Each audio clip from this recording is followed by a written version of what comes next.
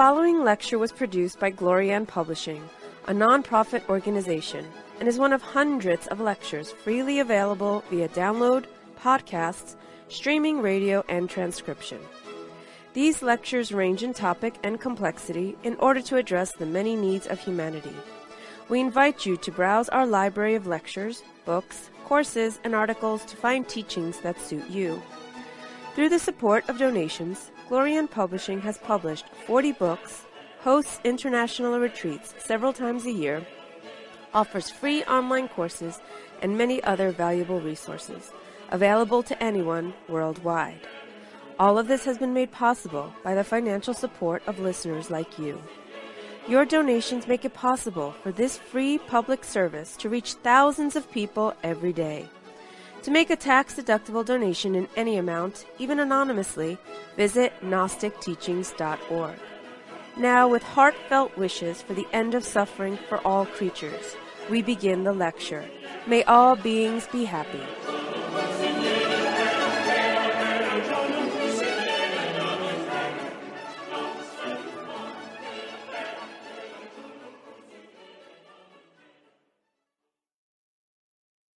We are gathered for this lecture today on Saturday the 13th. And Saturday the 13th marks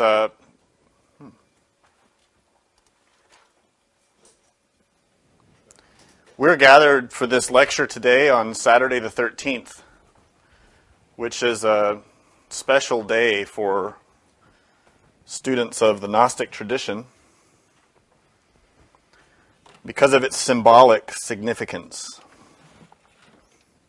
The word Saturday comes from the word Saturn, which of course is the name of a Greek god. Saturn is the god of time, the god of endings, the god of death. And in the structure of the esoteric stellar studies of astronomy or astrology, Saturn is the seventh of the seven. He is the god of endings. So where the moon is the first and begins and conceives and originates, Saturn closes, ends, and prepares for the new beginning.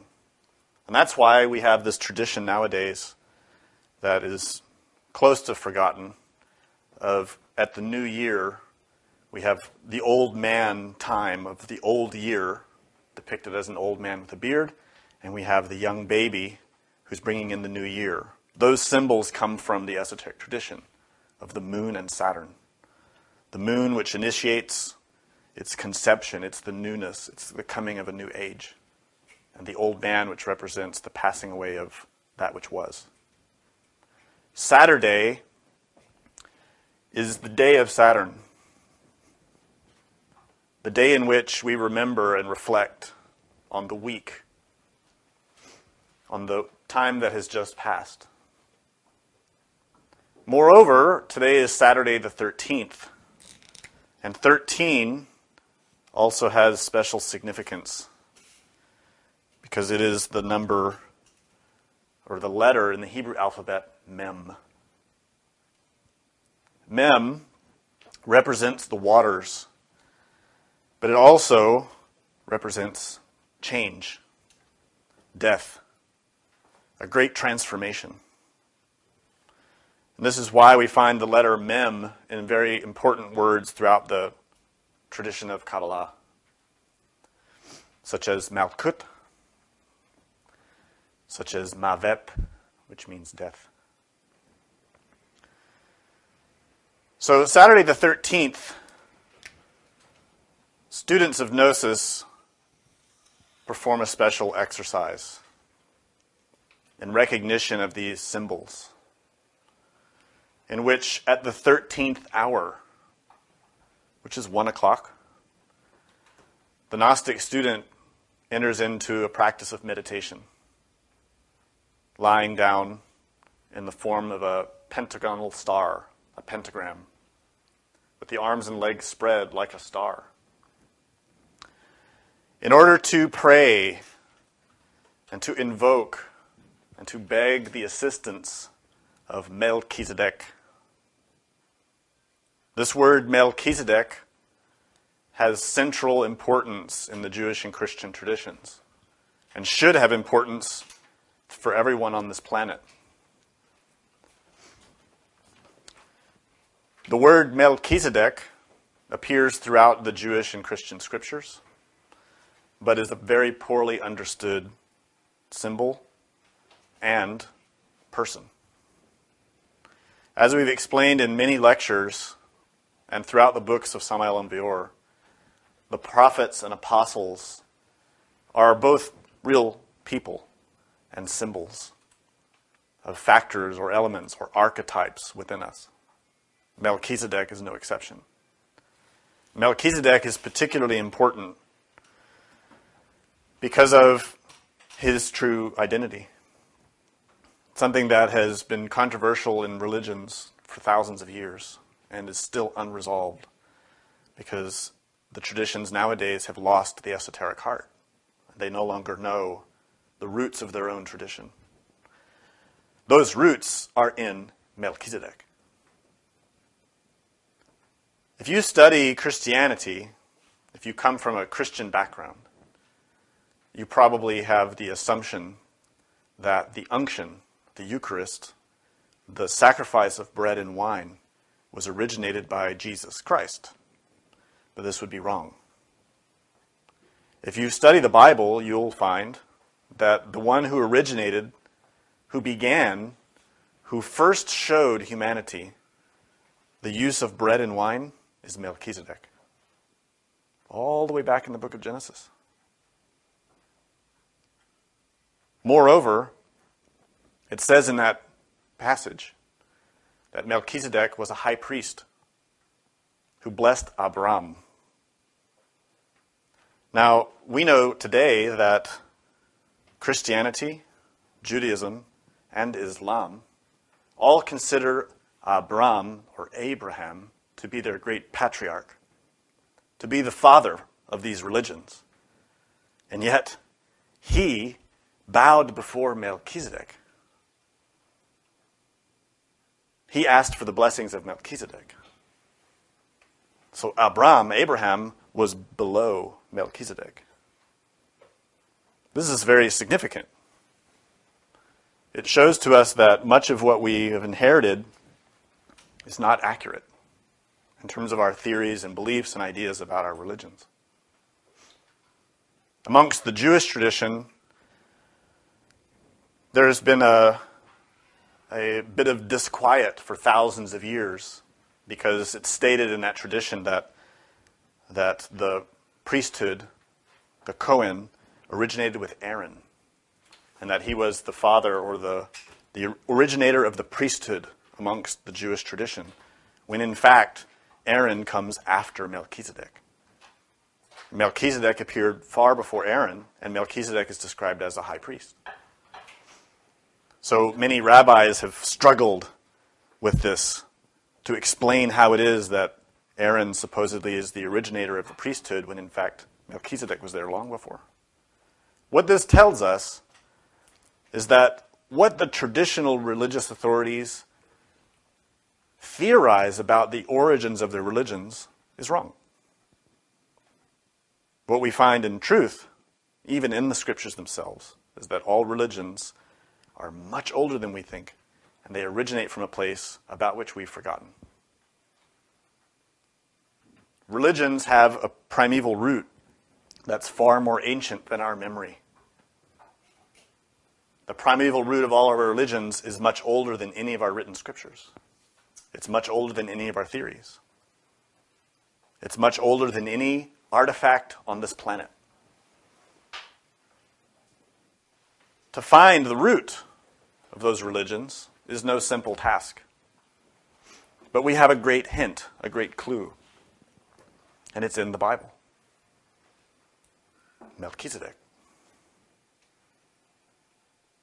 Melchizedek was there to bless Abraham, who later originated these great traditions, Christianity, Judaism, and Islam. Melchizedek was already a high priest. And we already explained a lot about Melchizedek in the course, The Sacraments of the Gnostic Church. You can study about Melchizedek and about the unction that he originated in that course. It's covered in detail. What's important for us to understand now is not the person, the man, the master, Melchizedek, but the symbol, what he represents and what he's related to. You see, Melchizedek is an archetype. Just like Moses, Jesus, Abraham, Muhammad, they are archetypes who represent psychological and spiritual values within us that we have to develop. The name Melchizedek is actually a title, just like Yeshua Christos is a title, and Buddha Shakyamuni is a title. These are not names like personal names. They are honorific terms that describe a quality or a level of attainment. The name Melchizedek is, of course, Hebrew.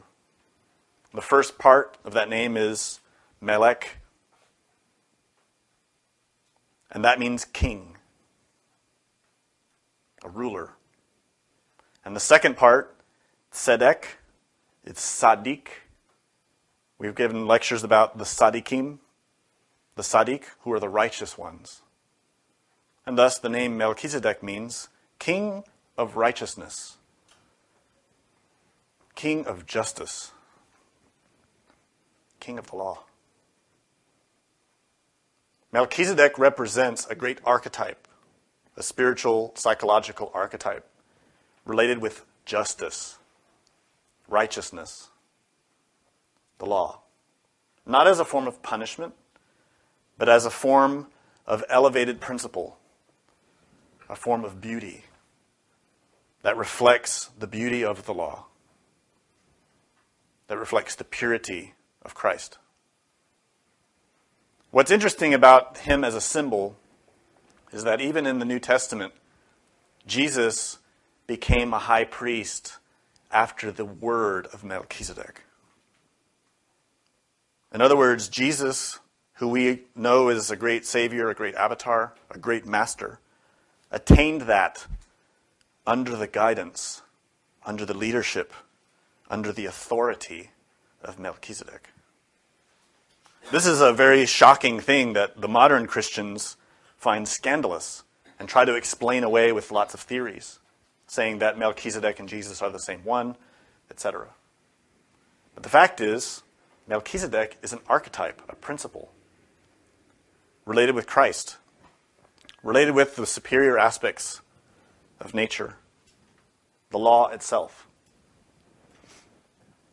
In other words, what we can call karma, cause and effect. The basic fundamental principle upon which existence depends.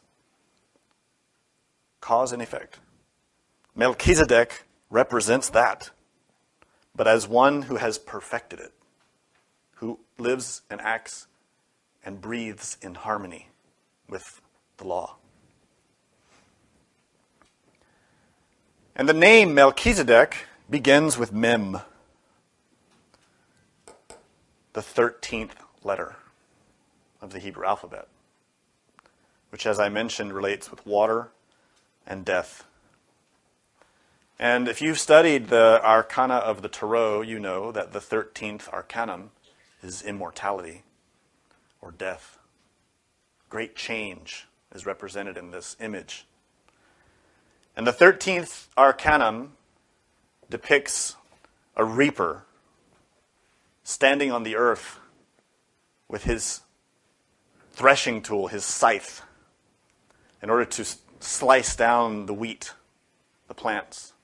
And from that process of the plants dying, from their death emerges new life, new flowers. And this is the great fundamental axis of nature. Life and death. The moon and Saturn. What we can see then, even in the very shape of the letter Mem, is a great cycle.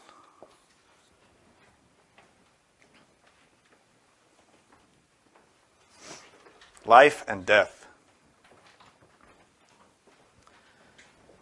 The number 13 represents that.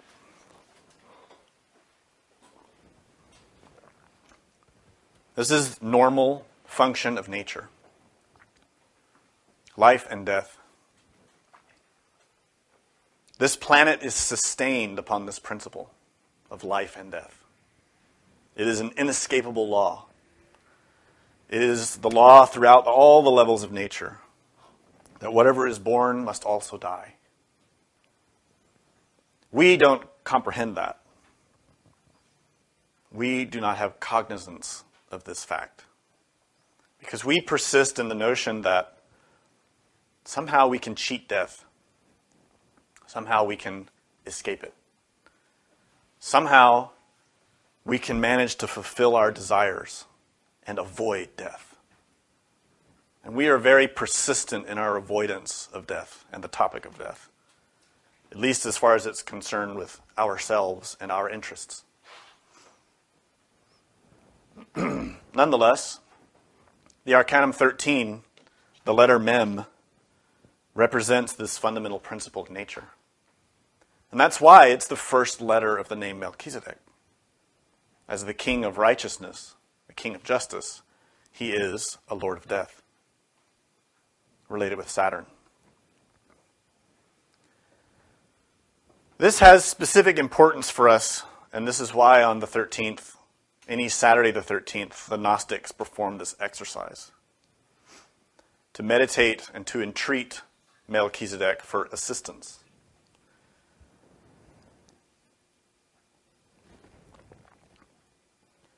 And there's a specific reason why we do this exercise. Melchizedek, as I mentioned, is a great master, someone who's very mysterious, but oddly should not be, because as we've described to you in other lectures, every great master, very high masters, reach a level called logos, or cosmic creator. They transcend the level of the intellectual animal or even the regular human being and become supermen, or logos. What this means is that master, that entity, has become a cosmo creator, has transcended the limitations of a mere humanoid body, and is now capable of originating new levels of physical bodies.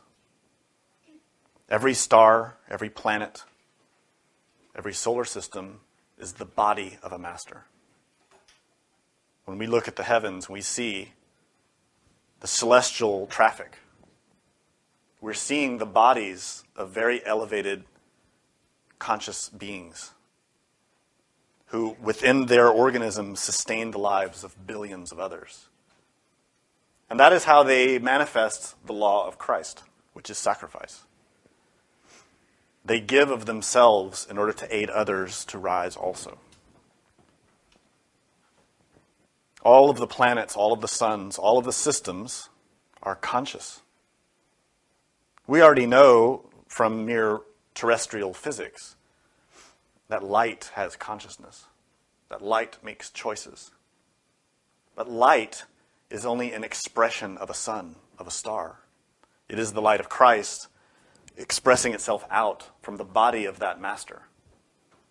You see, our sun, Ors, the center of our solar system, is the body of Michael, a great angel. And you see his resplendent nature and the solar light that emerges from him, from his heart. And likewise with every planet in our system. Mars is the body of Samael, the Logos. Jupiter, Saturn, Mercury, Venus, all of these planets are the bodies of angels, the bodies of masters. Earth is no exception. This body of Earth is not inert matter. It is not just an aggregation of rocks. It is a living, breathing organism. It is alive. We only have life because the earth lives. If the earth dies, we die. Let us look at the moon. We have this mistaken notion that the moon is younger than the earth. But tests have shown that the samples that come from the moon are much older than the earth. And the scientists have been scrambling for years to understand why. But the natives, the indigenous peoples, the traditional cultures have known. They call the moon the mother of the earth. They call the moon our grandmother. This is a very significant statement. Here we see and visualize our planet Earth, and upon it are all these billions of humanoids, and floating in space is the moon. If the moon is the grandmother of us, the mother of the earth, Melchizedek is then our mother, who is nourishing the birth of new earths, which is us. This is why in all the ancient traditions, there's always discussion of the philosophical earth, Aretz in Hebrew. What is that? It is you. It is me. The ancient occult axiom states, as above, so below. What we know of as the physical earth is the macrocosm, that which is above, that which we come from. We emerge from that. We are the microcosm, the small earth. And this is why in Kabbalah, Malkut, which is the lowest sephira on the tree, represents earth, physicality. Not only the physical earth and all the kingdoms on the planet, which is what the word Malkut means, kingdom, but our own earth, our kingdom, our body, not only physical, but psychological and spiritual. This is our Adam, our earth. So you see, the moon was once a world like our earth. It was called Selene. It was once a living place. It was once the home of a great humanity in a past age, in a past cosmic round. But that humanity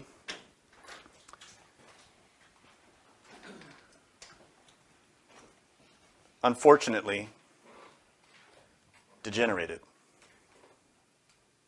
They fell victim to desire. They did not have the capability, the capacity to transform themselves and to rise up. And they died. And their planet died. And that's what we see in our heavens now. A dead world. Lifeless. A corpse. A bone. Have you ever seen a bone? It is pale. It is dry. It is dead. That is the moon. It is a skeleton in the sky. When that world died, its essence, its core attributes gave rise to a new world, our planet Earth. This, of course, occurred over countless eons, a time span that would be inconceivable to us. But that new Earth, our planet, went also through its many ages, many races, many times of development, many civilizations. We are not the only one. We are one in a long chain. But unfortunately, we also are degenerating like the Selenites did. We also are not conquering desire. We're not able to sacrifice and rise up. Instead, we're sinking into the mud. The evidence is abundant. It is everywhere. What do we see on our planet related with virtue, related with qualities of spirit? We don't see a civilization that is improving, that is rising towards the light. We see a civilization that is trembling, that is shuddering in pain. What we need to observe here is a very intimate relationship between the humanoid creatures on the surface of the world and the world that they inhabit. The macrocosm and the microcosm are intimately related. You see, nature is in us as much as we are in nature. We don't like that. Somehow, inexplicably, we now have come to a stage in our civilization where we want to be divorced from nature. We scarcely touch nature anymore. We walk on artificial surfaces. We clothe and cover our bodies with artificial coverings. We scarcely touch the dirt, the soil, the grass. We scarcely see the sky. We've become divorced from our mother. And somehow we think we are separate from nature. That somehow we are masters and kings and queens of nature, when the evidence is clearly opposite. We are just victims of circumstances. We have no control, not only of ourselves, but of nature around us. We are very weak, even though we believe we are the most elevated civilization ever. The evidence is the opposite. Let us observe this civilization. What does it have to offer? Perpetual war? Increasing poverty and slavery? A rapid decline in the availability of pure water and real food? Nowadays, you can't go to any market and buy an actual tomato. You cannot. You go to any market, the fruit has been mixed with animal hormones. It is not a fruit. It is not a vegetable. It is a hybrid. It is a graft. It is an abomination. What about the rest of our food supply? The world depends on several primary crops: wheat, corn, soy, rice. None of these crops are the same crops that our grandparents ate. Not one of them. Every one of them now has been patented by a corporation. Every one of them now is no longer a diversity of seeds, a diversity of fruits or vegetables or grains.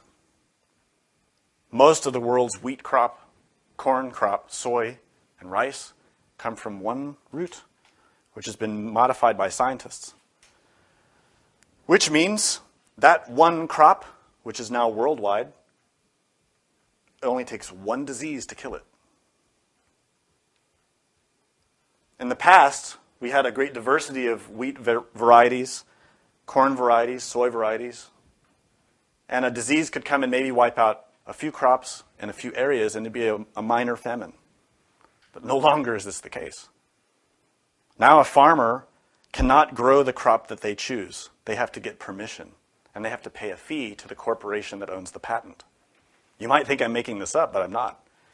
And this is the factor that's happening not only in North America, but it's spreading around the world.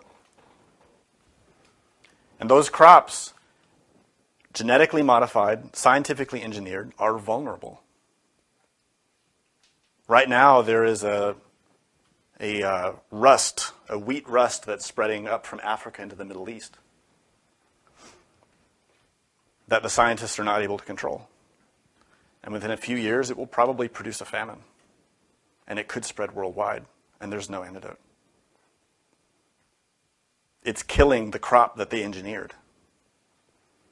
This danger is not just one crop, it's every one of these crops. All of them. All of our fruits, all of our vegetables are in danger of this type of situation. This is why the scriptures predict famines.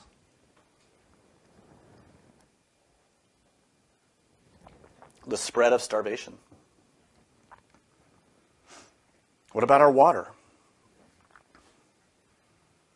We can't go to this river and drink that water. We can't find a stream that we can drink from. Almost anywhere. Even in third world countries. Even in the countryside. Even in the mountains. The waters are impure. On the whole planet.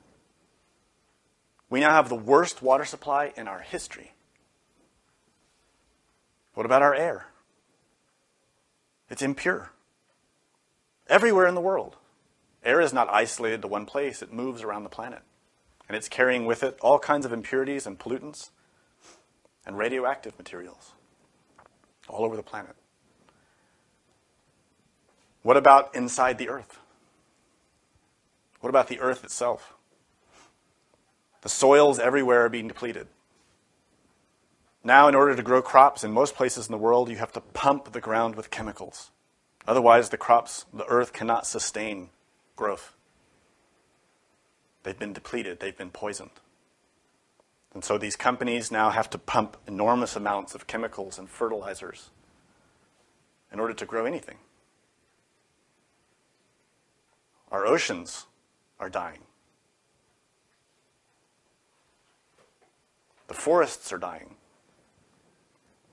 The earth is trembling. All of us are aware in recent days of a surge of earthquakes. And many people are afraid. Many people are dying. If you study the records that the scientists are keeping, you see a major earthquake every couple of days with increasing frequency. We see that in the 1990s, we averaged 50 to 60 major earthquakes a year. And by 2005, 6, 7, 8, and 9, we're over 1,000 a year. I have the data here if anybody wants to see it. It's not made up. Why is this? Let me ask you a question. If you were to see a person covered with disease, sick, dying, shaking with convulsions, what would you think would happen to him? What would you assume is going to happen? You would assume he's going to die. That's what's happening to our planet. Our planet is dying. No one wants to admit it, but the evidence is abundant. And let me read to you something said by Melchizedek himself about his body, this planet Earth. Melchizedek gave this prophecy in Tibet.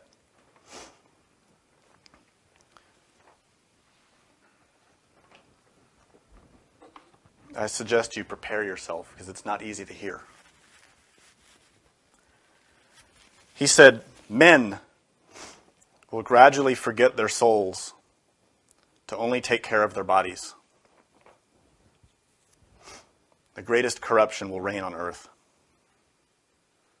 Men will resemble ferocious beasts, thirsty for their brother's blood. The half moon will darken, and its adepts will fall in perpetual war. The greatest misfortunes will fall upon them, and they will fight each other. The crowns of the kings, great and small, will fall. 1, 2, 3, 4, 5, 6, 7, 8, A terrible war among all peoples will break out. The oceans will roar. The earth and the bottoms of the seas will be covered in bones. Kingdoms will disappear. Entire populations will die. Famine, disease, crimes not covered by the laws, never seen, never dreamed of by men. Then the enemies of God and divine spirit that lie in man himself will come. Those who raise their hands against others will perish as well. The forgotten and the persecuted will rise later. They will be the center of attention of the whole world. There will be thick darkness, horrible storms. Mountains, until then arid, will be covered with forests. Earth will be shaken. Millions of men will exchange the chains of slavery and humiliations for hunger, pestilence, and death. The roads will be crowded with people walking randomly from one place to another. The greatest, most beautiful cities will disappear in fire. 1, 2, 3. Out of 10,000 men, 1 will survive. And he will be naked, deprived of reason, and lacking strength to build a shelter or find food. And these surviving men will bark like mad wolves. They will devour corpses and bite their own flesh, and they will challenge God for combat. The earth will be deserted, and even God will leave. Only death and night will be on the empty earth. Then I will send a group of people, until then unknown, who with strong hands will remove the weeds from the cultivating field of vice and will lead the few faithful to the spirit of man and the battle against evil. They will found a new life on earth, purified by the death of nations.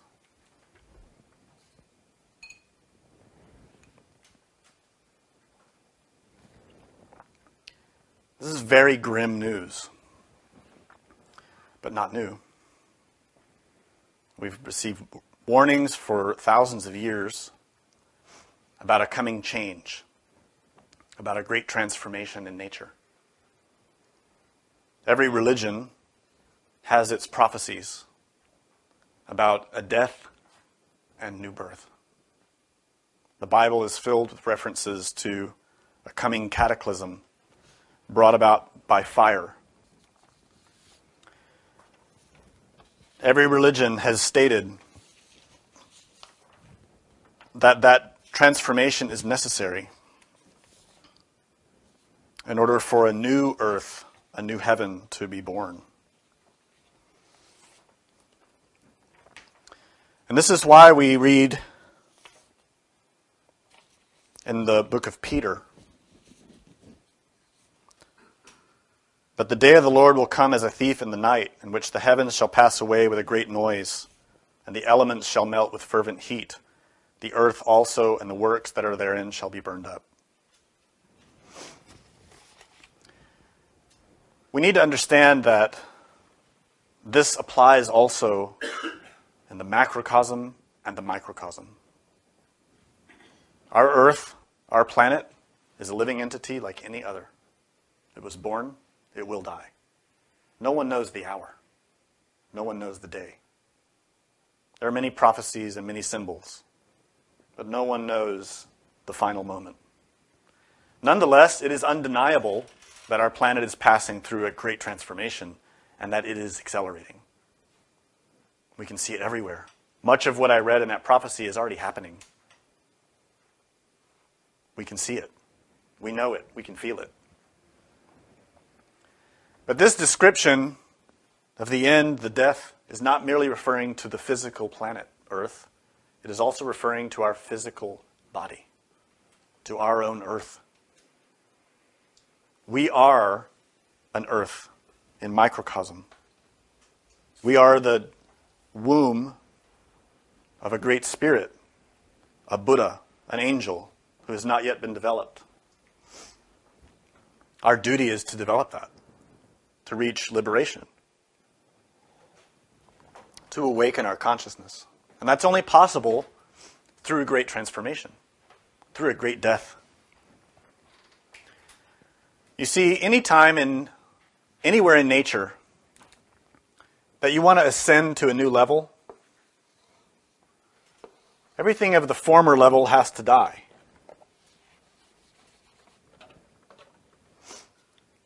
When you became an adult, everything in you of a child had to die. If you want to become an angel, a master, everything in you that is impure, that does not belong in heaven, has to die. There's no exception to that. You cannot take your pride, your lust, your envy, your fear to heaven. It can't go there. It's impossible. The ego and the divine can never mix. So, for us at our level, to reach a new level, there has to be a death.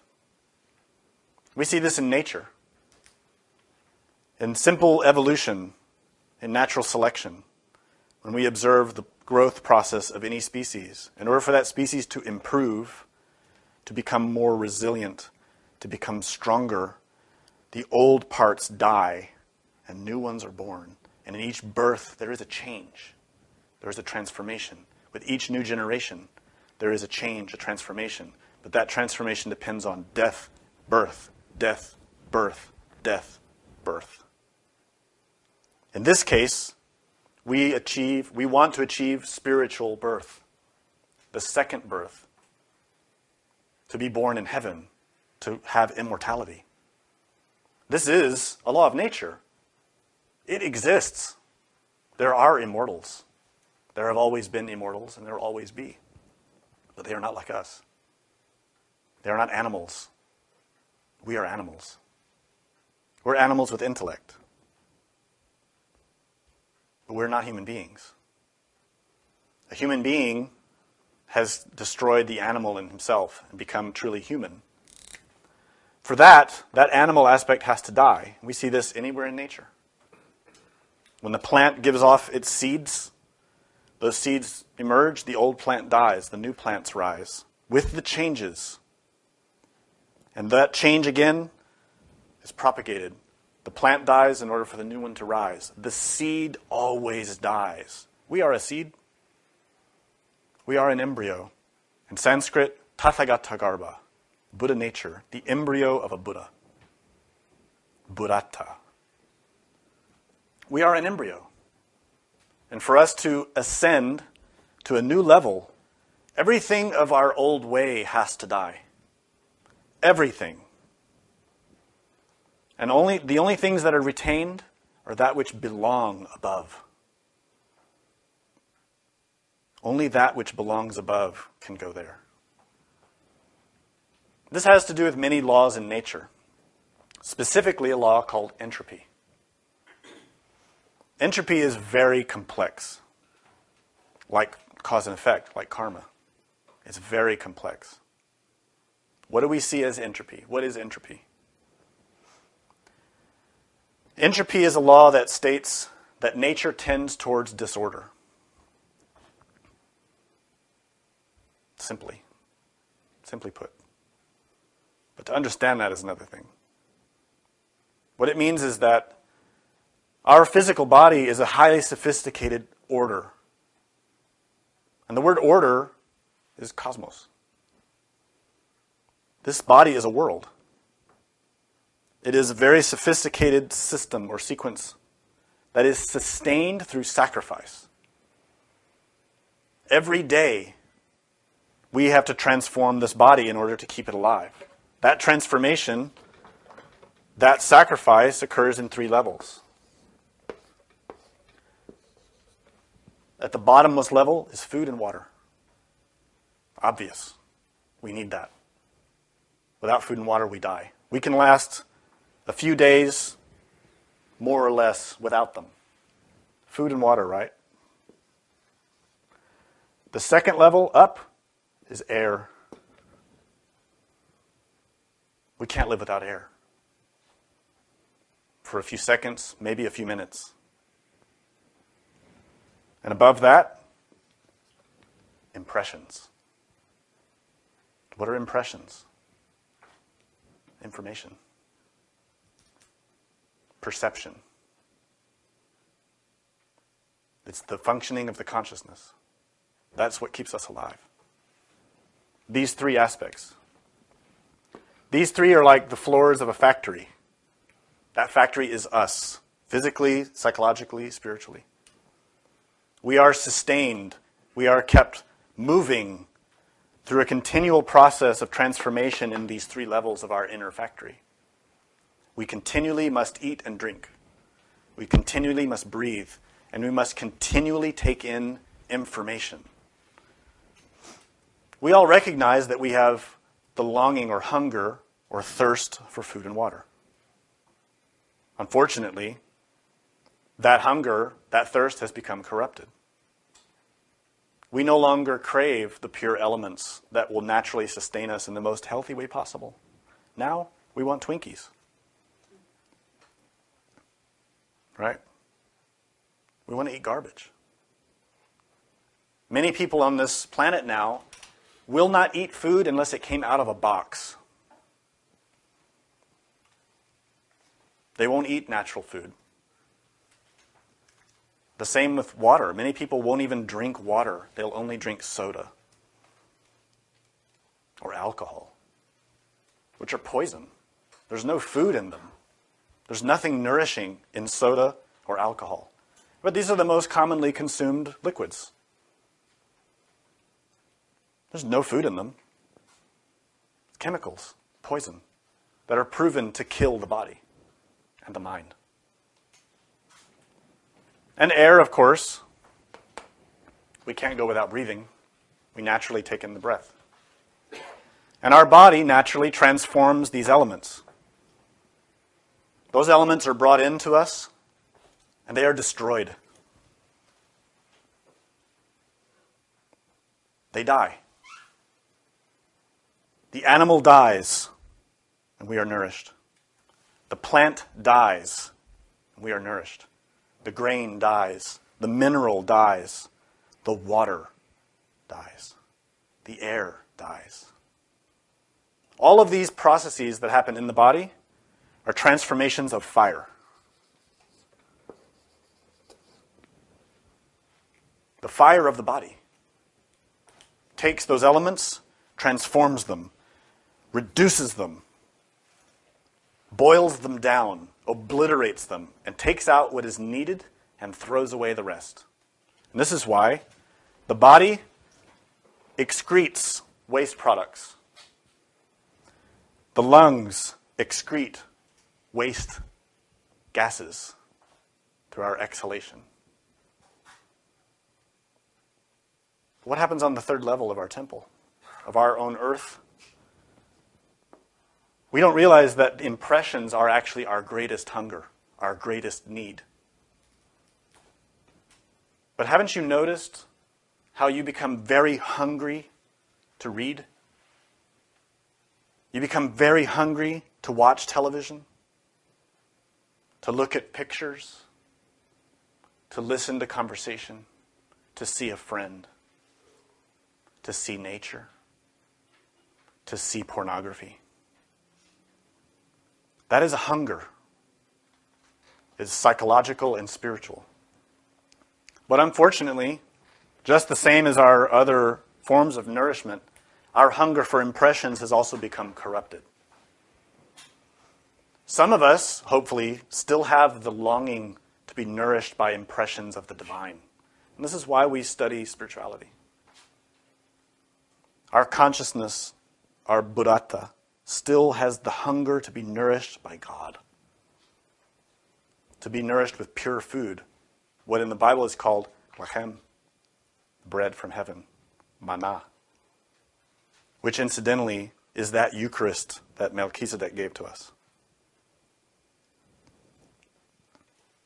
Some of us still have that, but most people do not. Most people on this planet, what they want for their nourishment through impressions, to nourish their soul and psyche, is violence. They want to watch the latest Hollywood movies.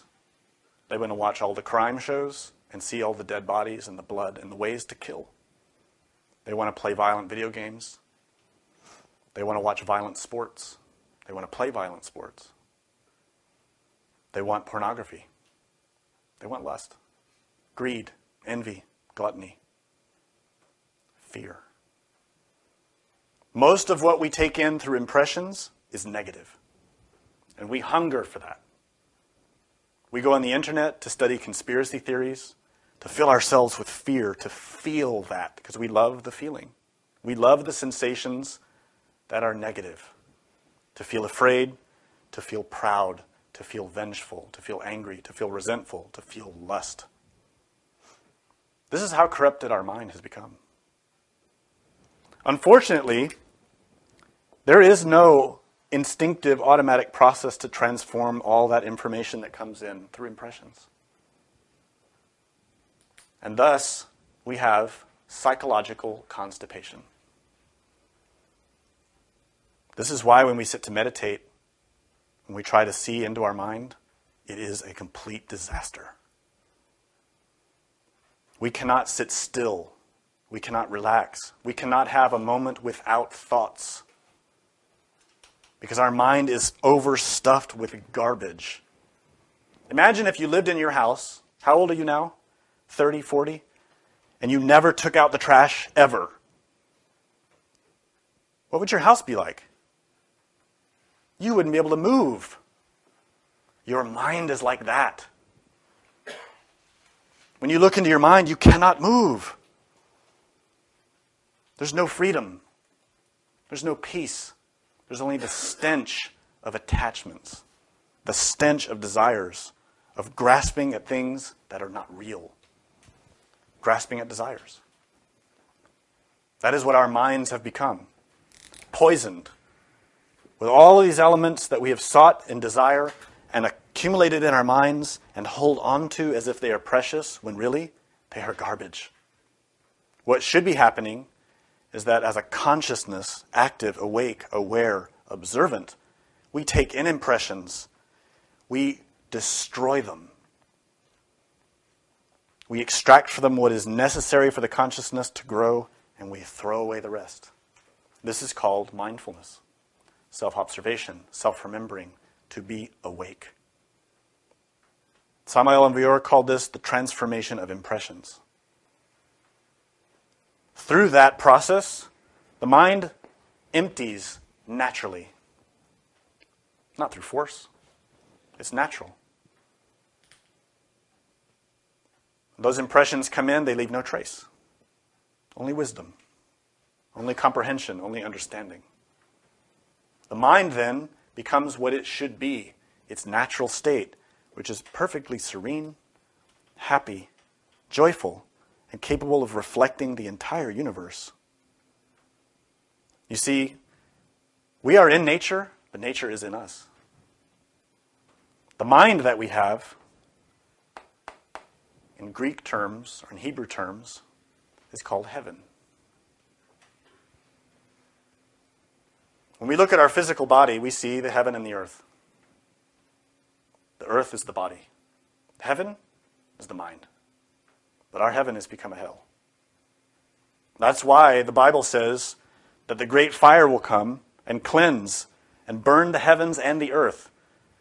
Now, I don't think the Christians ever really thought about that. The heavens will burn? Aren't we all going to heaven? Doesn't make sense. But it makes sense when you understand what the root word heaven means. In Hebrew, it's shamayim. The very first line of Genesis says, in English, in the beginning God created the heavens and the earth. Well, from our point of view, God created us, our heavens and earth. The earth is the body, the heavens are the mind. The body, aretz, is earth. The mind, shamayim, is the heavens. That word shamayim in Greek is orenos, or more commonly now, Uranus.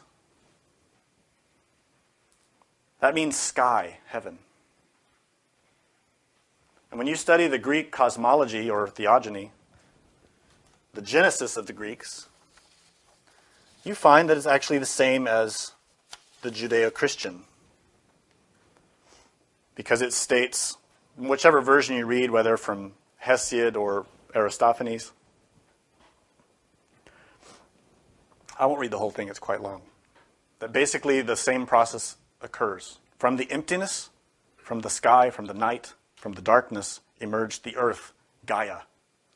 And Gaia, from herself, produced heaven, Orenos. And they were husband and wife. Adam and Eve. Two aspects of ourselves. What's stated there in both Genesis and the Greek mysteries, and through all the different cosmologies that we can study, is that from within our earth, heaven is created. In other words, the Buddhata, our inner Buddha, emerges from us. On another level, Christ is born in the manger. The Savior. The manger is our mind. So you see these levels, how the purity rises from the impurity. The lotus rises in the impure waters. In other words, hope is not lost. When this earth dies, a new earth will come. It explains in the book of Revelation what will happen. Now remember, we're not talking only about the physical earth, we're talking about our earth. This is the very end of the book of Revelation, the apocalypse. And I saw a new heaven and a new earth. For the first heaven and the first earth were passed away, and there was no more sea. And I, John, saw the holy city, New Jerusalem, coming down from God out of heaven, prepared as a bride adorned for her husband. And I heard a great voice out of heaven saying, Behold, the tabernacle of God is with men, and he will dwell with them, and they shall be his people, and God himself shall be with them and be their God. And God shall wipe away all tears from their eyes, and there shall be no more death, neither sorrow nor crying, neither shall there be any more pain, for the former things are passed away. And he that sat upon the throne said, Behold, I make all things new. And he said unto me, Write, for these words are true and faithful. And he said unto me, It is done. I am Alpha and Omega, the beginning and the end. I will give unto him that is athirst of the fountain of the water of life freely. He that overcometh shall inherit all things, and I will be his God, and he shall be my son. But the fearful and unbelieving and the abominable and murderers and whoremongers and sorcerers and idolaters and all liars shall have their part in the lake which burneth with fire and brimstone, which is the second death. When you've studied Kabbalah, this passage is explicitly clear. But without that knowledge, it just sounds like a morbid warning about the future. But in fact, these are the instructions for any of us to create a new earth, to rise to heaven. What is explained here, without going into too much detail and getting way over time, is that what is pure rises and what is impure sinks. Naturally, this does apply to our physical planet and the humanity on it. But more importantly, it applies to ourselves individually, our own inner earth. In other words, in our mind, we have what we call the ego. Or more appropriately, egos. That multiplicity of discursive desires, fears, anger, all those battling elements that seek to control us and feed themselves through us. That is all within our mind, trying to use our earth to nourish themselves. And that is the fearful, the unbelieving, the abominable, the murderers, whoremongers, sorcerers, idolaters, and liars. Those are not outside of us, they are inside. If you observe yourself sincerely, you will see your whoremongers inside. You will see your liars, your murderers, They are your egos, your desires, your resentments. All of those elements that Jesus called legion. Those multiple elements or defects that exist in our psyche that feed themselves on the impressions that we take in. Those urges, those desires we feel to eat and drink bad things, to smoke and thus breathe in bad things, and to take in negative impressions are because the egos are controlling us. We have to become cognizant and in control of our kingdom. We are not kings and queens of our own inner nature. We are victims of circumstances. We have to become like Melchizedek, a king, a queen. In other words, we have to become malachim, kings of the earth, not the outside earth, our body, our mind. And in this way, we will receive help from our innermost. It's also stated in the Bible. I have a lot of quotes today. In the Psalm of David 110, the Lord said unto my Lord, sit thou at my right hand, until I make thine enemies thy footstool. Well, right there is a passage to pause and figure out. The Lord said to my Lord is a very enigmatic phrase, because the Jews and the Christians always say there is a single God. But this passage is saying otherwise. The Lord said to my Lord. In Hebrew it says, Jod Hava said to Adonai. Jod Hava, of course, is a very deep and meaningful word in Hebrew. It is the four-letter name of God, which most people translate as Javeh or Jehovah.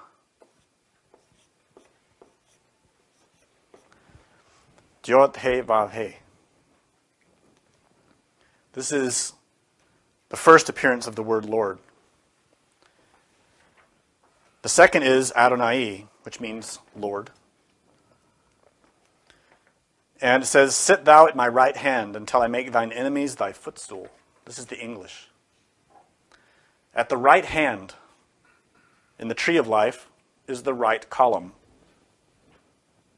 The column of mercy, of tob, or goodness. And the center of gravity of this column is in chesed. Chesed is the center, the core, the axis of our monad. In other words, our inner spirit, our Father, our personal Father. That element, our inner spirit, is an extension of His being. Jod Hava. In other words, above we see Osiris Ra, the union of Osiris and Isis, and that is God, Father, Mother. Their son is Horus, which in Hebrew is Chesed. This is a trinity, a second trinity.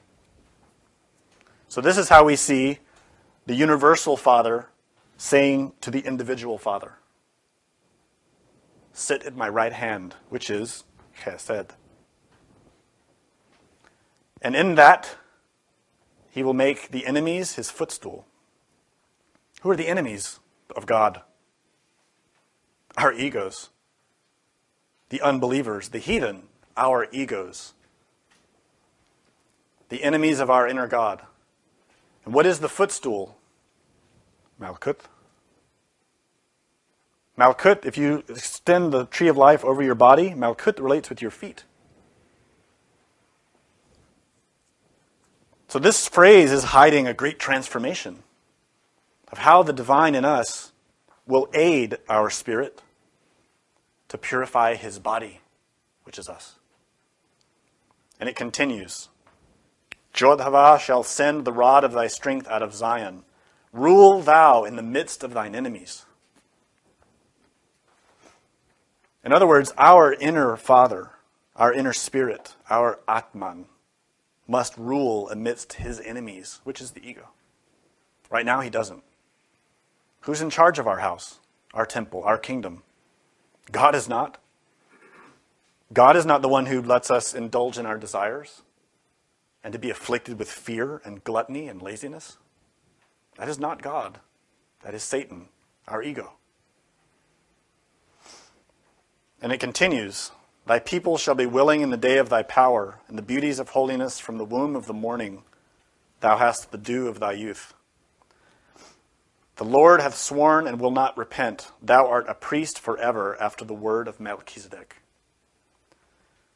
The Lord at thy right hand shall strike through kings in the day of his wrath. He shall judge among the heathen and shall fill the places with dead bodies. He shall wound the heads over many earths. He shall drink of the brook in the way, therefore shall he lift up the head. That psalm is pure Kabbalah. And we could never explain it in a single lecture. There's too much. But the phrase is essentially saying, or this psalm is essentially saying,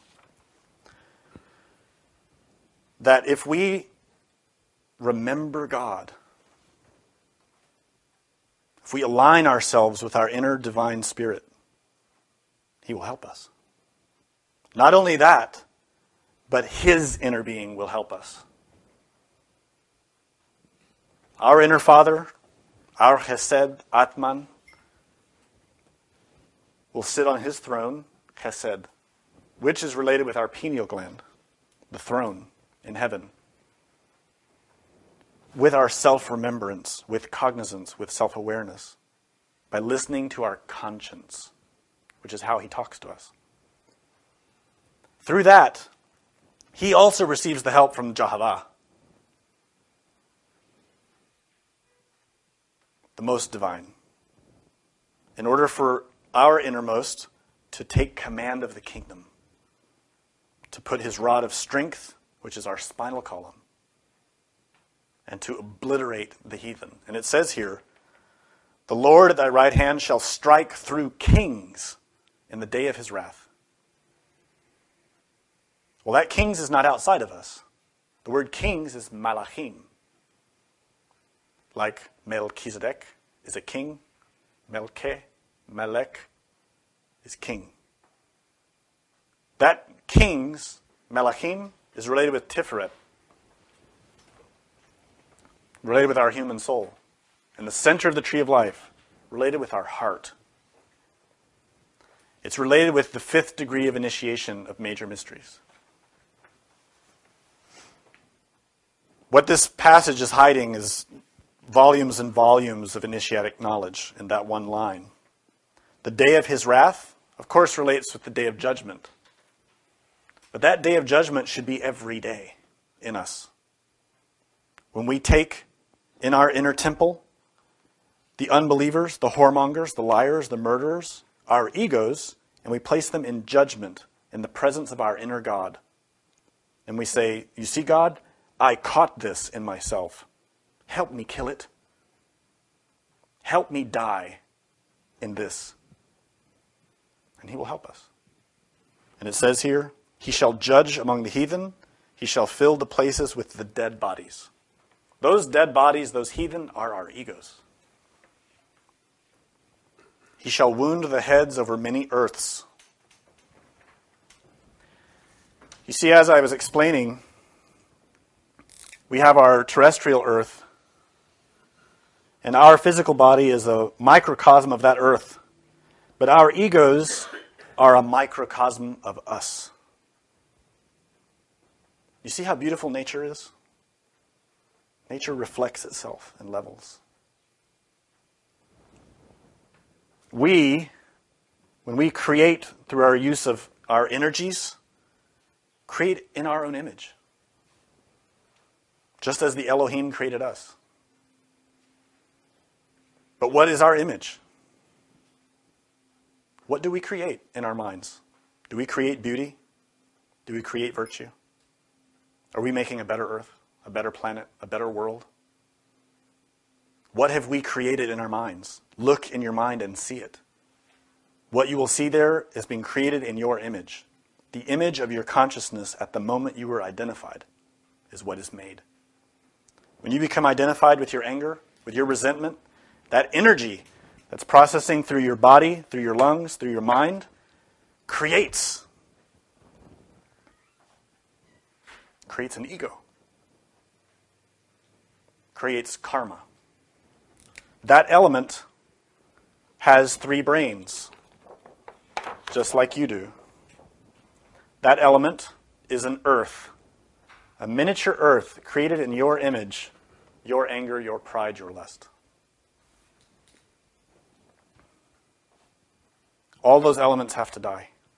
That is the apocalypse, the personal apocalypse in us. What will happen is this: our planet is dying, trembling, unable to sustain the weight of the karma of this humanity. That's why it's happening. That death is inevitable. Therefore, we will also die. But we're already dying. Not only physically. Physically, we will all die. We don't have any cognizance of that because we still pursue our desires every day and waste a lot of time on foolishness. We waste most of our lives on foolishness because we're asleep. But if we become cognizant of this fact, that we will face our own apocalypse also. In other words, there will be a point at which, after these different births that we've taken, different bodies that we've taken, that the karma will be too much, and we will no longer be able to sustain manifestations in physical bodies. The karma will pull us. You see, this whole process of transformation that I described, of food and water, air and impressions, also happens in the earth. That transformation happens on the surface of the planet through the processes of nature. But it also happens underneath the planet in the processes of hell. Hell is real. We carry hell in our minds. And when there's a certain critical mass that's reached, related with entropy, there's a doorway through which we pass. We enter into devolution, to be purged by nature. This is part of nature. It's natural. When a body becomes diseased, the body fights the disease. The body becomes feverish and sends all of its elements to kill the infection. We are the infection on this planet. The planet is trying to kill the infection. The planet is shaking because the infection is killing it. That's how Melchizedek could make his prophecy. He is the planet. So, we have a choice to make. We can continue as we are, mechanically receiving impressions, food, air, water, and mechanically transforming them in accordance with our desires and creating more cause and effect, more harmful consequences for ourselves and nature. And nature will allow us to do it. And in the end, nature will take us and purify us of all of that. This is called the second death. This is a process through which the consciousness, those elements, are taken out of the physical realm and put into the inferior worlds, which in Kabbalah are called Klipoth or Gehenon, the Avicii, the infernal worlds, hell. For that consciousness to be purified. In other words, to be burned. The same way that our stomach burns food and sends the impurities into the colon. And the colon, through great pressure and heat and forces, purifies everything. You see, the earth has a colon too. It is hell. We are entering into it as a humanity. Because we are so filthy. Nature cannot get anything good out of us anymore. We're not making the sacrifice to rise up to a new level. We are just creating garbage. Not only are we filling ourselves psychologically and physically with garbage, we are filling the planet with garbage. Things that nature cannot digest, like plastic, like radioactivity, like the impure oceans, pollution. So nature is going to purify itself. So if we take advantage of this knowledge, we can avoid the second death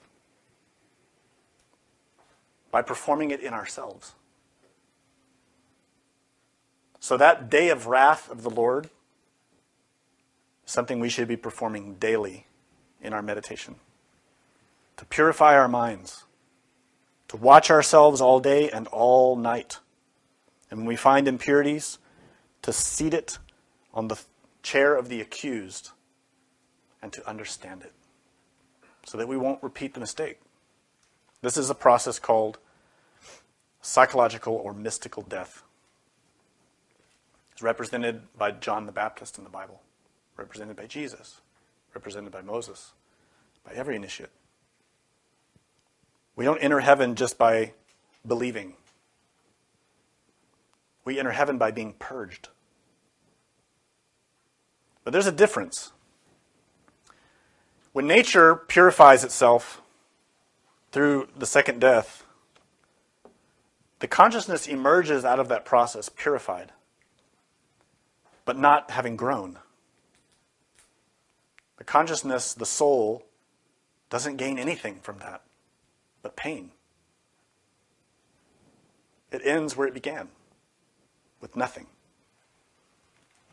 Just thousands of years of experiences, but no understanding, no comprehension, no wisdom.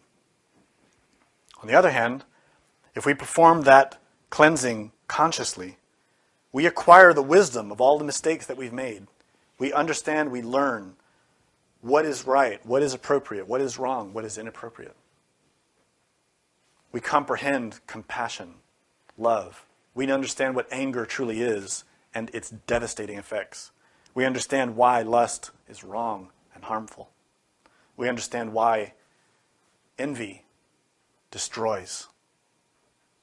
And from that, we naturally, spontaneously become good people. In other words, we become a master, a king, a Buddha, an angel. That is what an angel is. An angel is a human being who's become clean. And there are many levels of angels through every level of the tree of life. These are hierarchies of beings. When you look into the heavens, you are seeing their bodies. Not their soul, not their consciousness. They can take bodies like us. But all those planets, all those galaxies, all those suns and solar systems, all those worlds are all those who have done what we have not done. The universe is not empty of life, it is life. And we are not the pinnacle of civilization. We are a backwater world filled with vice.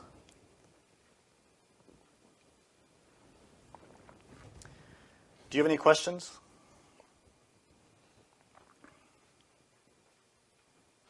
You mentioned that we're in nature and nature's in us. Now we're in the city and the city's in us. Can you talk more about how... Absolutely.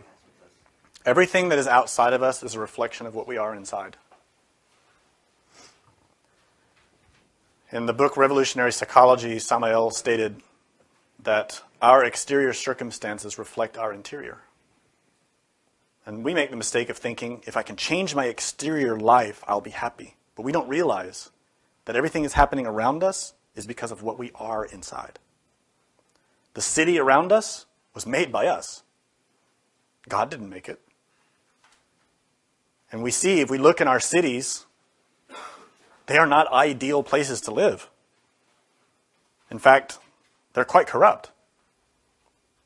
They are like sores or wounds on the earth. If you look at Earth as a scientist from a distance and you see this beautiful planet, how radiant and lovely it is, but then you go in close and look at a city, it's horrible. It's like a boil or a bleeding wound on the earth from which is oozing pollution and garbage. Nothing good is coming out of it. Let me tell you a little secret too. Other planets don't have cities. We do. Let me explain a little bit about that This is something I didn't touch today because it's a big topic. It was just more about entropy. It's very hard to put into words, but if you understand what I was saying about transformation, that to rise, for us to sustain the body and become healthy, we have to eat good food, and that food has to die. If it's bad food, it will kill us. We know that. If you eat cardboard, you will die. But if you eat fruits and vegetables and things that are good for you, your body will nourish and grow and get healthy, like especially as a child. If you eat all garbage when you're a kid, you're going to be sick your whole life and weak. If you eat really good food, your body will grow in a very healthy way. The same is true spiritually, and the same is true on the planet. Entropy means nature tends towards disorder unless superior forces act and raise that system up. So it means that if you take a vessel of boiling water and a vessel of cold water, and you combine them, just mix them up, they will equalize each other, right? They will average out into nothingness. They won't have any distinction, no order amongst them. They will just flatten out. The same is true if you take salt and flour. If you take salt and flour and mix them, and you just shake that a little bit, they will mix up. They won't separate themselves naturally. They will mix and become equalized. That's what happens with a desert. That's what happened with the moon. All of those elements were being mixed. All the psychological and energetic and spiritual elements were being mixed, but without superior forces applied. So everything became equalized. Everything died. The example of the salt and flour, if you mix them consciously with intelligence, you can make bread, right? If you apply heat, if you add water. If you add elements and produce a transformation, you can make something good. But if you don't do it intelligently, you'll make nothing, something inedible. But the same is true in nature as a whole. What this means is that humanity as a whole is not living intelligently. Without consciousness, we are completely asleep, ruled by desires who only want to feed themselves. In other words, there is no superior sacrifice being made. There are no virtues being cultivated. We're not eating good, we're not thinking good, we're not acting good. So as a result, the entire society is in decline. Cities are in decline. Countries are in decline. What is the end result? A desert. Complete disorder. Order has to be created consciously, cognizantly, through the sacrifice of superior elements in order to nourish a good growth. From where is a golden age going to come on this planet? Who on this planet is living with humility, with chastity, with compassion, with peace? We're not. Not as individuals or as countries. You cannot create peace with nuclear bombs. You cannot create peace by waging war. You cannot create wealth through theft and through lying to people and misleading them the way all our big companies do. You cannot create equanimity and health through garbage. Let's be sincere and investigate not only our society, but our mind, because that's where everything comes from, us. This society exists because of how we are as a mind, as individuals. If we as individuals allow ourselves to waste so much time and energy on garbage, to buy things we don't need, to do things we don't need, to spend our time on things that are harmful for ourselves and others, how can we expect society to be any different? We just go along with the flow of society, which is to indulge in negativity. We laugh at virtue. When someone is honest, we mock them. Right? And when someone is sincere, when someone does a good thing, we laugh. And when they're sarcastic and cruel, we like it. If you don't believe me, watch TV, watch your coworkers. Look at it. You'll see it. Just below the surface. We indulge in negativity. And when anything positive happens, we feel guilt and we don't want to be associated with it. Because our friends are all celebrating negativity, and we want to be accepted. We want to be a part of our community. The end result is entropy, disorder. The cities that we live in are not getting easier to live in, they're getting more complicated, year after year after year. That's because the order that sustains health and peace is in decline. It is order that produces a civilization, not disorder. It's harder to travel. It's harder to live. It's harder to make a living. It's harder to eat. And this is not just in one place. It's on the entire planet. You can't escape it. And it's getting worse.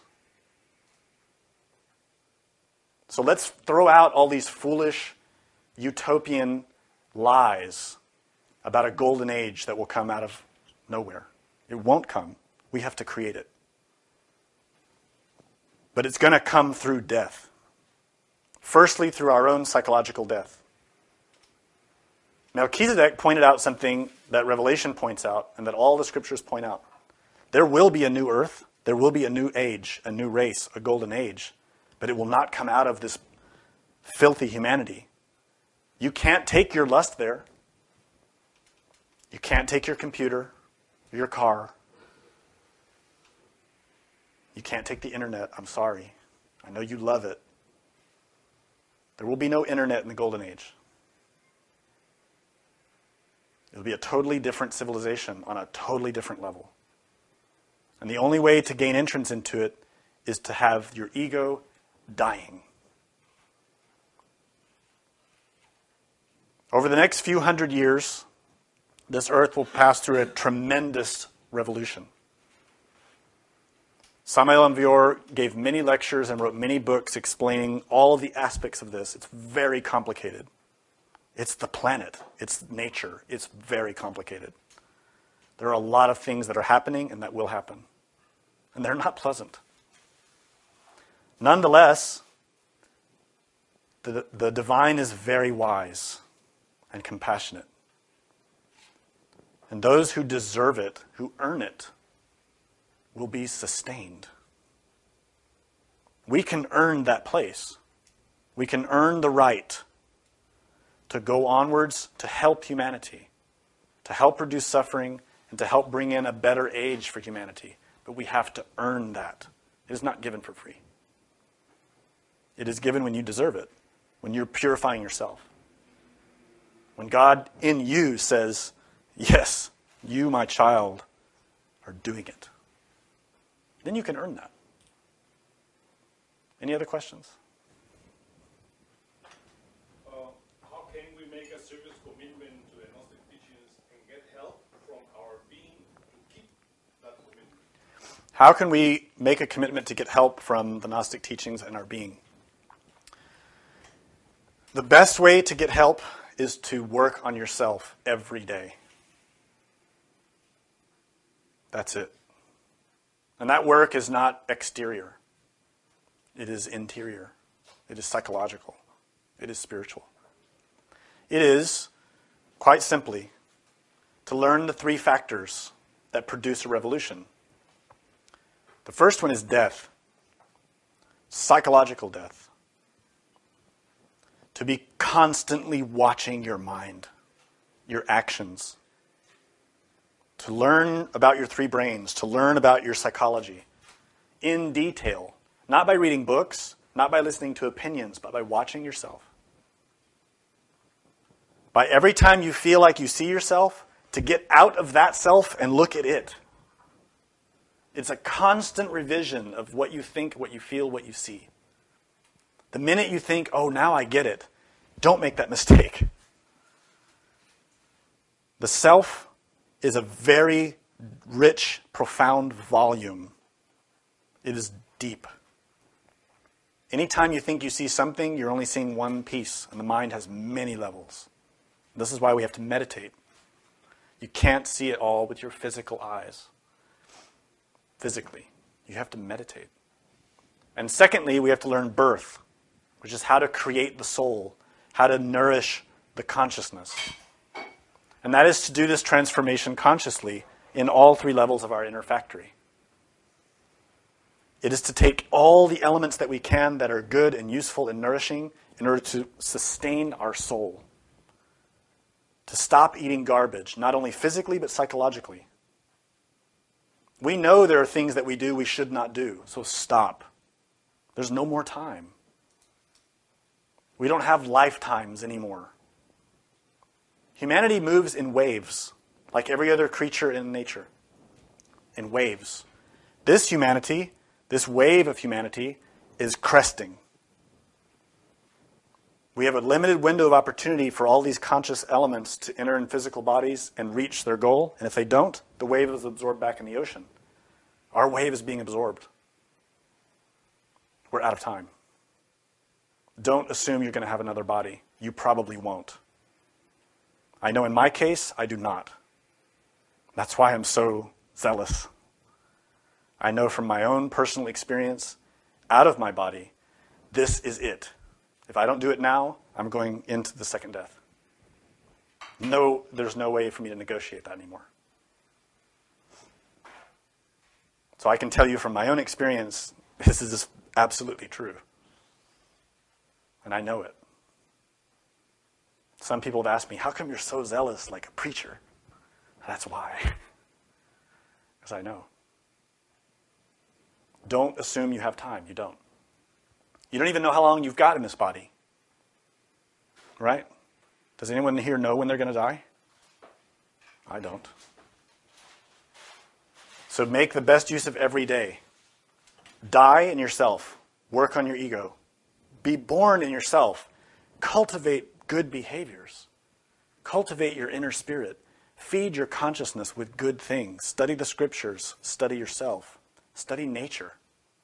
Nature is a great teacher. And third, sacrifice. Help other people. Don't live your whole life just feeding your desires. All the great masters don't do anything for themselves. They do everything for others. This is what we have to learn. This is what creates a golden age. When we serve sincerely and honestly to give to others, this is the greatest joy. It isn't just a stale hallmark phrase that giving is better than receiving. It is a fact. Giving is better. We're focused on receiving. We always want to get and get and get. Everything we do, we're always thinking, what am I going to get out of it? That's ego. Learn to become conscious. What can I give? What can I do? How can I contribute? That is what the Spirit in us wants. Those three factors of what put us in a position to receive help. Not only from our inner God, but from other masters, from other angels, from other beings who are here to help us. We are not alone here. I know the news in this lecture and the prophecies are very painful to hear. I feel that pain. When I read about the coming cataclysms and I watch the news and I see the earthquakes and tsunamis and I see the starvation and poverty and all the suffering on this planet, it hurts. But remember, we're not alone.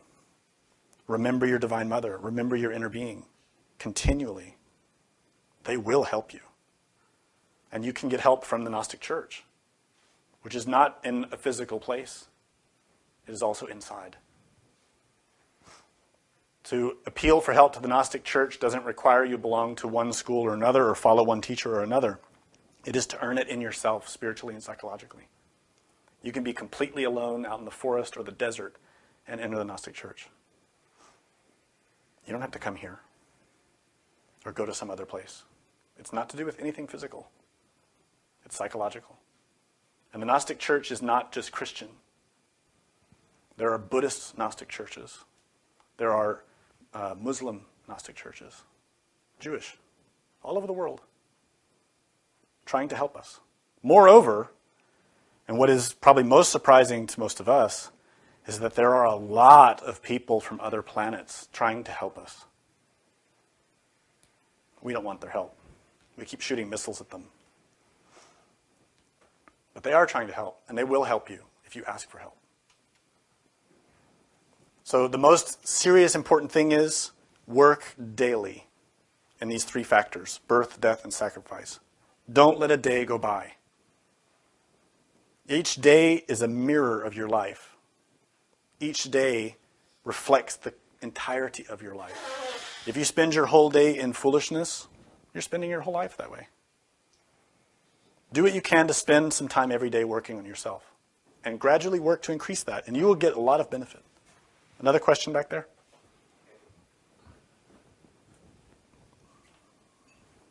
Any questions? Yes? Yeah, where do you read about the practice for Saturday the 13th? As far as I know, it's not written. We're going to do it. Yeah, students here will do that practice today, the practice of Melchizedek. It's quite simple.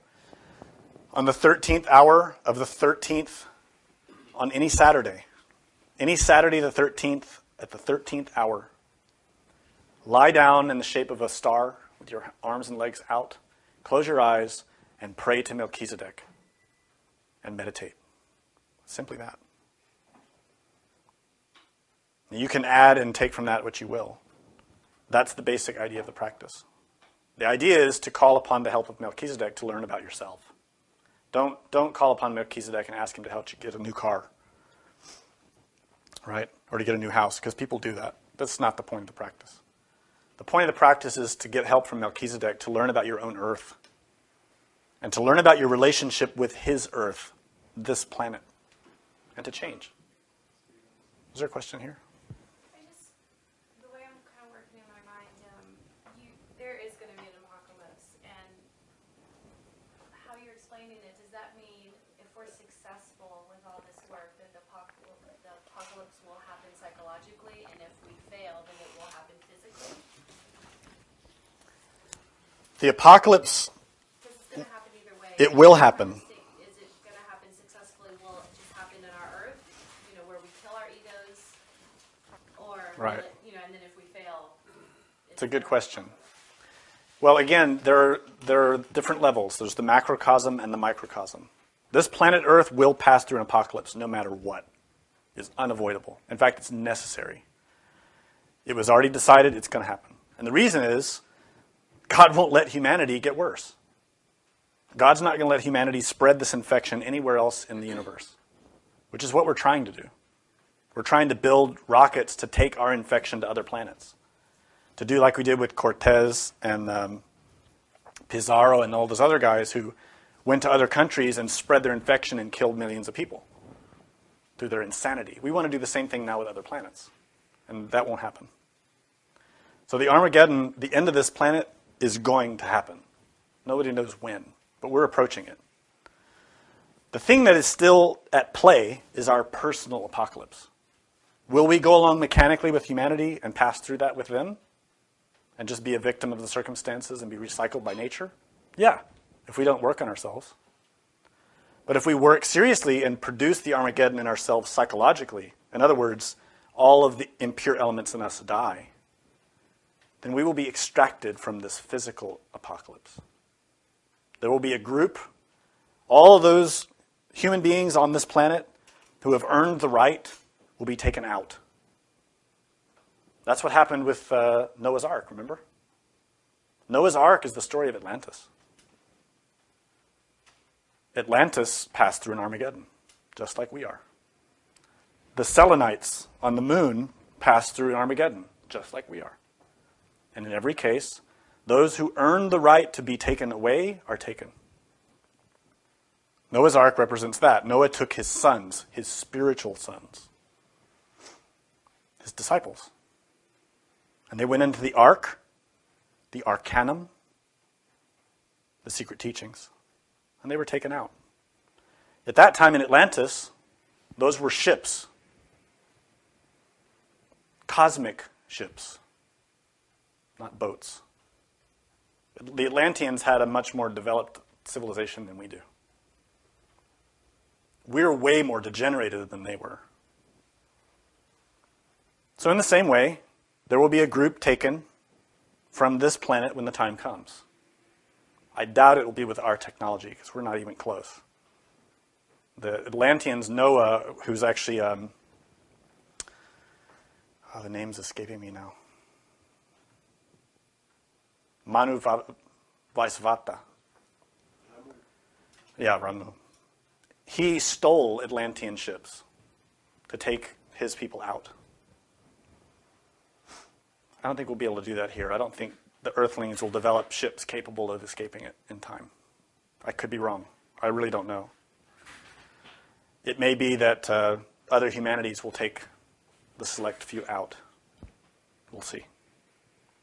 Nonetheless, we have to understand that difference. The physical apocalypse on this planet is going to happen. Whether we pass through it is up to us. Was there a question in the back? You can learn more about that whole process, about the apocalypse and the selection of souls, in The Aquarian Message by Samael Aun Weor, in The Doomed Aryan Race by Samael Aun Weor, and also in lectures called The Great Selection of Souls, which are on Gnostic Radio. And they fully explain. Also the lecture, The End of the Kali Yuga. It's another very good lecture. And it explains all the details about this, so you'll be fully informed about it. Any other questions? Okay, thank you.